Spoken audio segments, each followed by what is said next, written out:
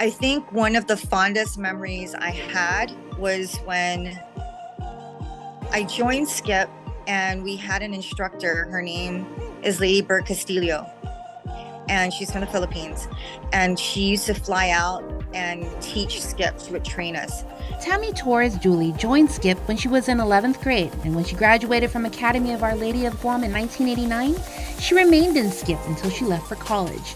And she said Ladybird was a big highlight for her. You look back in life, especially when you're in your 50s, like I am now, and Skip really offered me a lot. Julie, who's a dancer for the WNBA's High Rollers in Las Vegas, said she had aspirations and big dreams of being a dancer, and Skip brought her closer to those goals. She recalls a time she, Dominic Sangil, and Michael Lamecca were selected to perform on Star Search. We were the first group from Guam to go to Star Search and represent Guam, and that was a major turning point in my life. For Donica Beneventi, she joined Skip when she was 10 years old, and she remained there until her early 20s.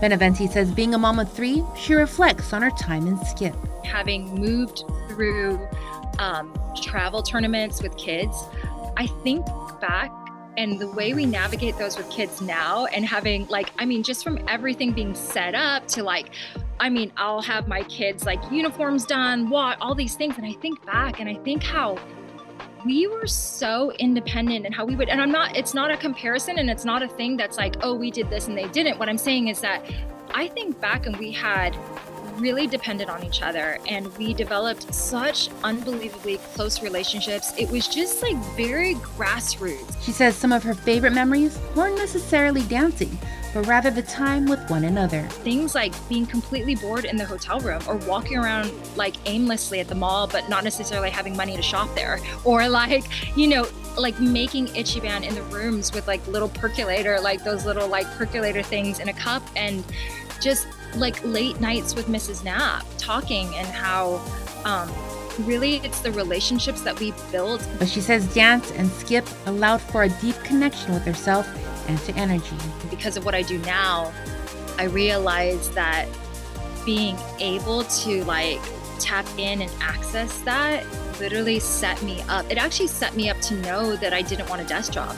It set me up to know that I wanted to move, that I wanted to express, that I wanted to tapping into those emotions in dance is exactly the same way I can tap into somebody's emotions now when I work with them.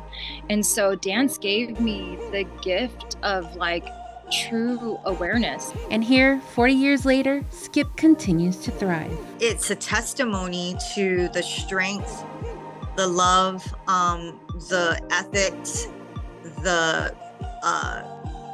the dance community, and especially worldwide. I mean, since social media has taken over, look at what Brian Esperon and all of the more recent younger dancers have attained, and it's nice to see the legacy live on, and it's a monster in itself.